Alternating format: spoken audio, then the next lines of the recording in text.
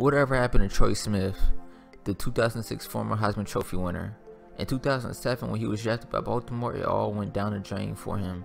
I don't know what happened. I don't know if the game was moving too fast for him. I don't know if he was just playing garbage. But come to think about it, he is a Heisman Trophy winner. And if you think about it, I would say it's like a 70-30% of Heisman Trophy winners being good and decent and terrible at the NFL stage. If you come to think about it, there's Tim Tebow didn't work out. Reggie Bush, he could have been better. Mark Ingram could have been better. Troy Smith, it didn't work out for him. Like all of these.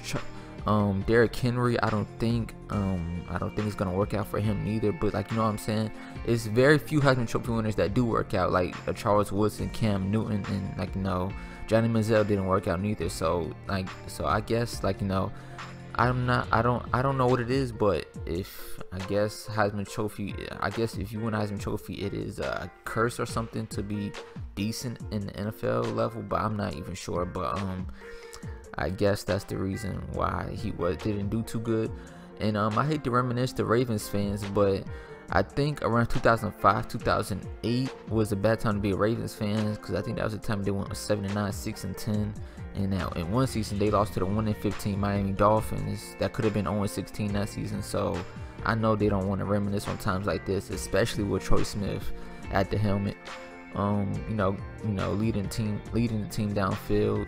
And other than that, I know for a fact that Troy Smith, I personally thought that he was drafted within the first or second round. Come to find out, I googled him, he was drafted in the 5th round. So that kind of caught me off guard. I didn't know. I don't know what made his draft stock go down, or I don't even know if he was just all hype. I don't even know why he dropped all the way down to the 5th round. I'm pretty sure. I think he was drafted in 2007. So I don't know.